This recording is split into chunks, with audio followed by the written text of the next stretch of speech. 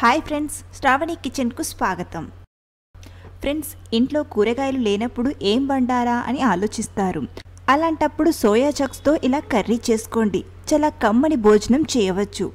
ఈ కూర అన్నంలోకైనా, చపాతీ, రోటీలోకైనా చాలా టేస్టీగా వస్తుంది. సోయా మసాలా కర్రీ చేయడానికి వేడి నీటిలో సోయా చంక్స్ని వేయాలి. ఆ తర్వాత ఇందులోని వాటర్ని ఇలా పిండేస్తూ వేరొక ప్లేట్లోకి తీసుకోవాలి. మరీ గట్టిగా ప్రెస్ చేస్తూ వాటర్ని పిండేయకూడదు.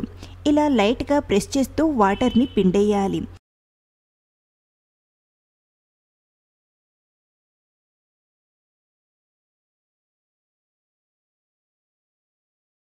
ఇలా మొత్తం సోయా చంక్స్లోని వాటర్ని పిండేసి పక్కన పెట్టేయండి. ఇప్పుడు ఒక మిక్సీ జార్ని తీసుకోండి. ఇందులో 2 టీ స్పూన్ల ఎండు కొబ్బరి ముక్కలను యాడ్ చేసుకుందాం. మీ దగ్గర పచ్చి కొబ్బరి ఉంటే పచ్చి కొబ్బరినైనా యూస్ చేసుకోవచ్చు. చిన్న అల్లం ముక్క, 7-8 పొట్టు తీసిన వెల్లుల్లిని యాడ్ చేసుకుందాం. 7-8 జీడిపప్పులు. జీడిపప్పు వేయడం వలన కర్రీ మరింత టేస్టీగా వస్తుంది.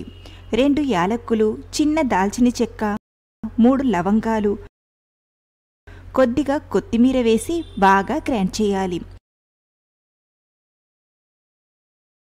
అవసరాన్ని బట్టి కొన్ని వాటర్ని యాడ్ చేసి స్మూత్గా ఇలా గ్రైండ్ చేయాలి. ఇలా మసాలా ప్రిపేర్ చేశాక గ్యాస్ ఆన్ చేసి ప్యాన్ని తీసుకుందాం. 2 టీ స్పూన్ల ఆయిల్ని యాడ్ చేద్దాం. ఆయిల్ వేడయ్యాక సోయా చంక్స్ని వేసి బాగా ఫ్రై చేయాలి.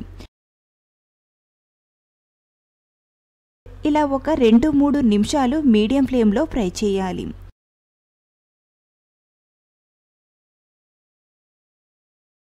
ఇలా బాగా ఫ్రై అయ్యాక వేరొక ప్లేట్లోకి తీసుకుందాం.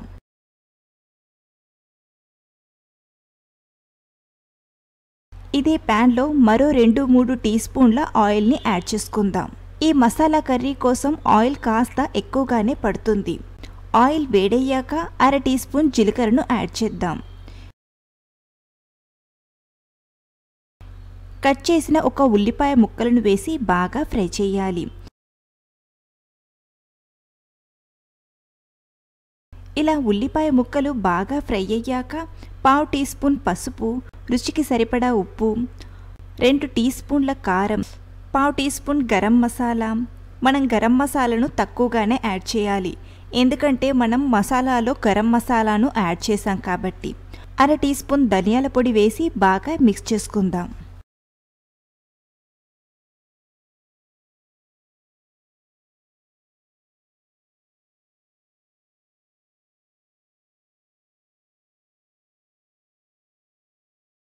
ఇందులో మనం గ్రైండ్ చేసిన మసాలా మిక్స్ని వేసి కలపాలి.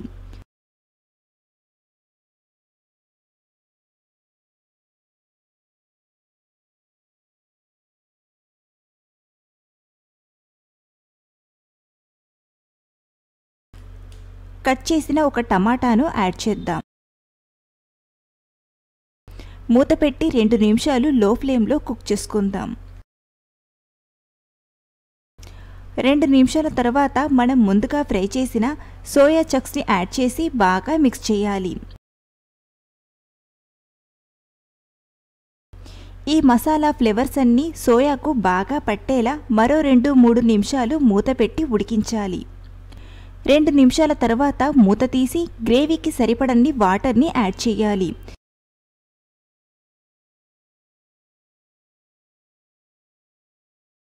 ఒక 5 నిమిషాలు మూత పెట్టి కుక్ చేయాలి మీడియం ఫ్లేమ్లో.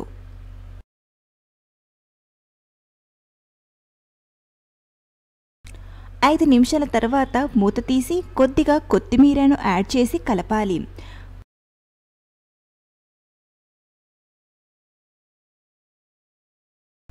అంతే, మన సోయా మసాలా కర్రీ రెడీ.